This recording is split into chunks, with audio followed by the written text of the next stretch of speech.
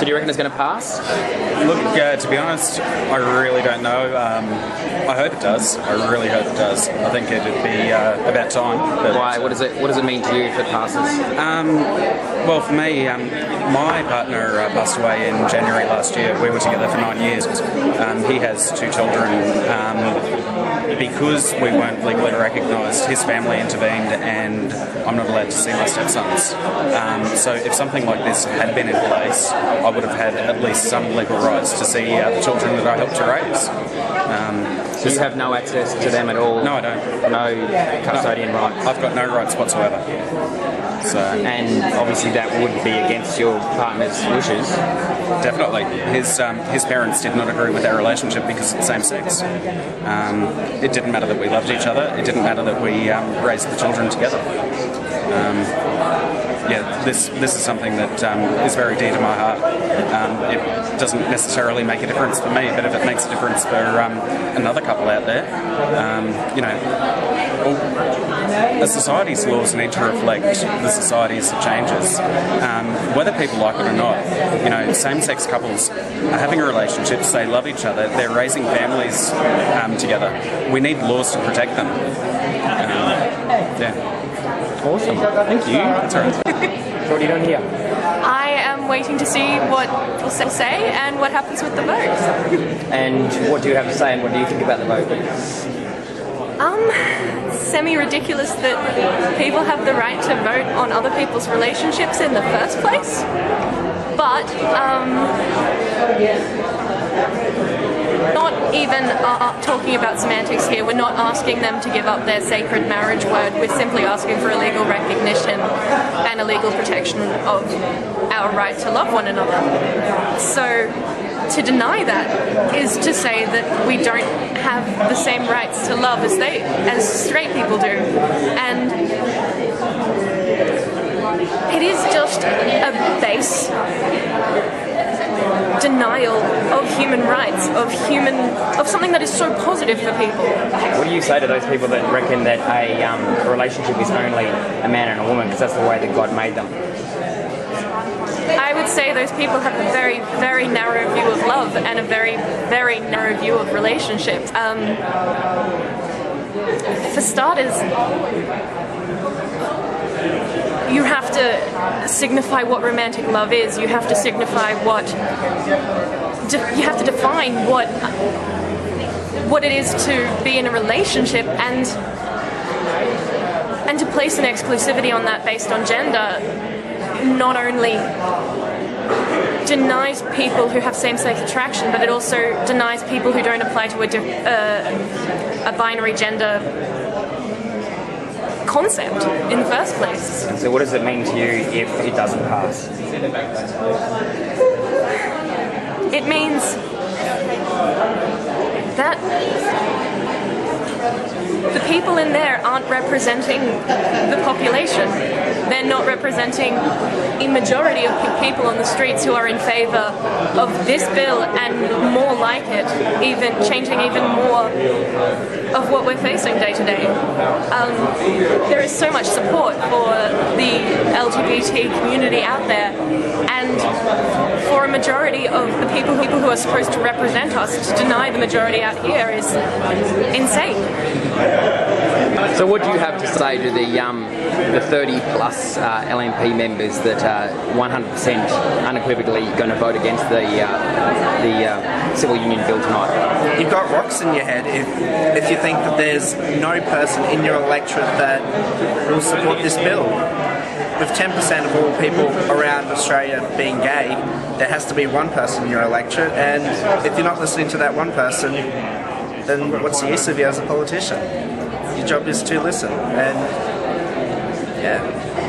So today I went to my Member of Parliament's electorate office in Warwick, and I sent a message to him and I asked him if he could please consider going against his party lines, the same party that he actually helped form.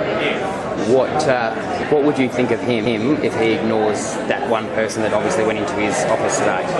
What would you say to him if you had the chance to speak to him right now? Well, I've spoke to this person on this issue a few times, and I've put it directly out to him that these issues that we're facing right now are issues that many places around the world scoff at, going, what are you, a third world country? We need to step up and become the full face of LGBT rights. It's as simple as that. What do you say to all those people that reckon that this is the death knell of marriage and this will destroy the basic building block of society, which is the family unit? All I have to say to them is, if they're worried about their marriage, they should go seek counselling. Someone else's marriage has nothing to do with them. The kid from the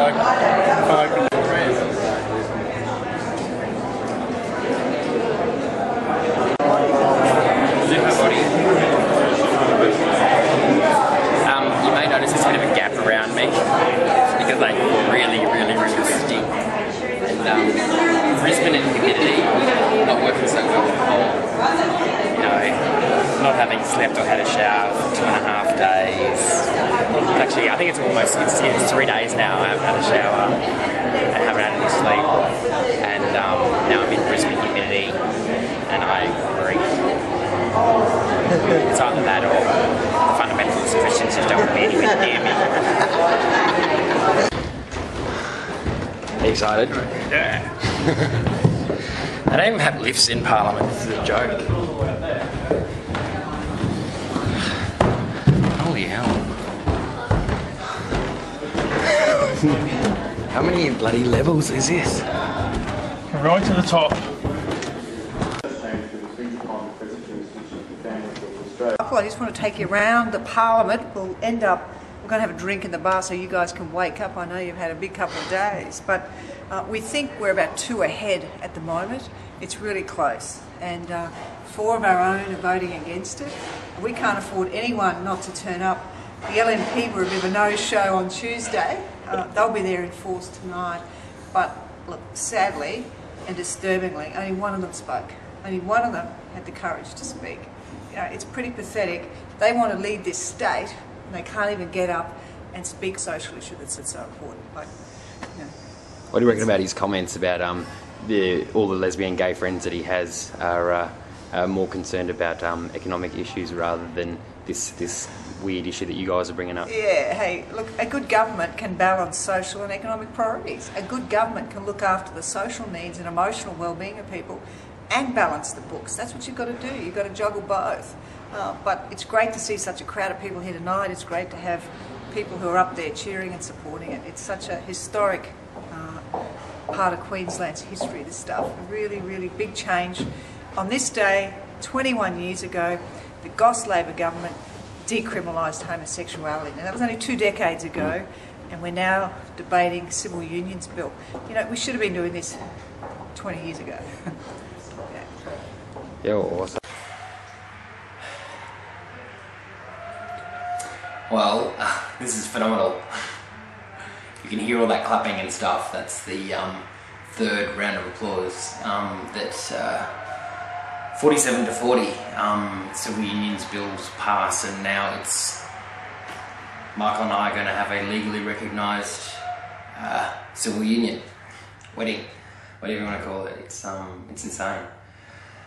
I haven't slept for that long. I don't really know how to take it all in, but just amazing, absolutely amazing. And it's very cool to be in Parliament House.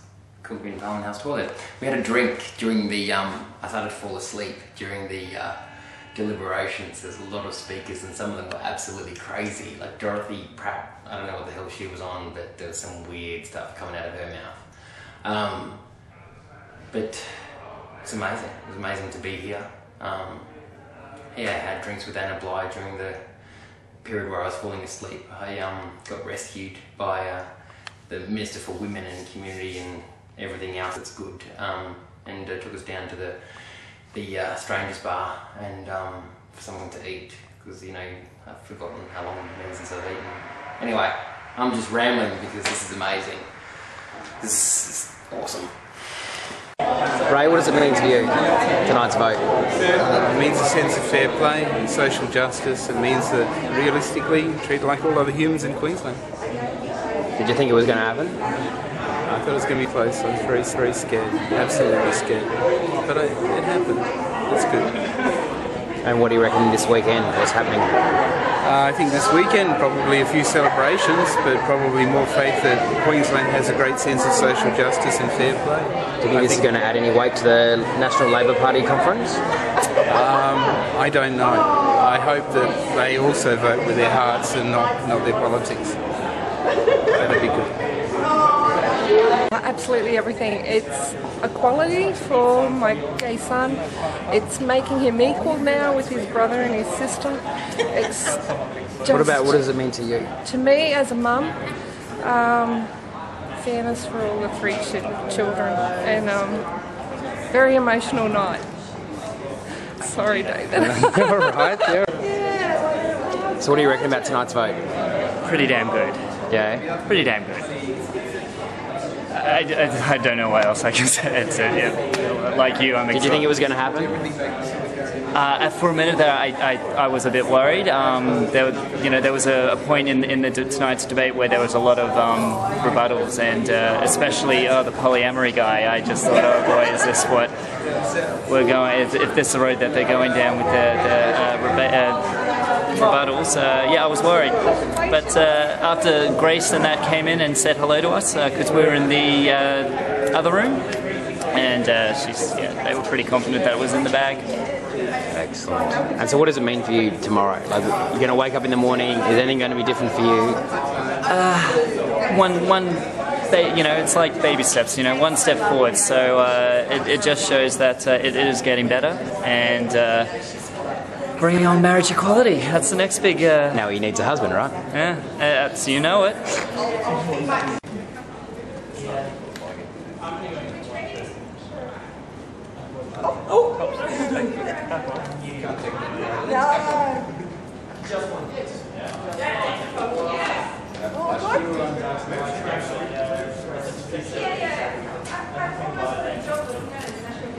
You're the man that organised the rally before tonight's vote. Why did you do it? I did it because I strongly believe that civil unions are a good step towards full marriage equality, and I'm off to Sydney tomorrow to ensure that as a party we move a motion that supports marriage equality and that the Australian Parliament enacts that as law. So for you, this civil unions at a state level is just the stepping stone, it's the softening up for the federal Labor? It's just a step in the right direction for my liking. Until we have full marriage equality, we don't have equal rights. And how does it make you feel that Queensland has said 47 to 40 that we probably should? Oh, very proud. We're on the right track. We'll get there. Won't be long. And what do you have to say to all of those members on both sides of the House that voted against? See you on election day. Glad you came? Yes, very glad. It's amazing. It's amazing to be there when history was made. It's phenomenal. Very good outcome. Very exciting. Very exciting. Look how excited we are. He's been working like a dog, flown up from bloody Newcastle. I'm just soft. It's just amazing. Absolutely amazing. Now we get married. Yeah, now we can get married. For real. Tomorrow. Maybe not tomorrow. Right? We'll have to plan it. You gotta think about things. We want a lamb on the spit, see? Just gotta convince parents that we can have it at the farm. What do you reckon? They'll say yes? Hopefully. Hopefully. Quite funny, isn't it? You know, getting Parliament to say yes to civil unions is a piece of cake compared to Mum and Dad going, yeah, we love you, son. Of course we want you to have your happiness and share it with the family here on the farm. Who knows? I never thought tonight would happen, so you never know. Don't discount amazing people and amazing things happening.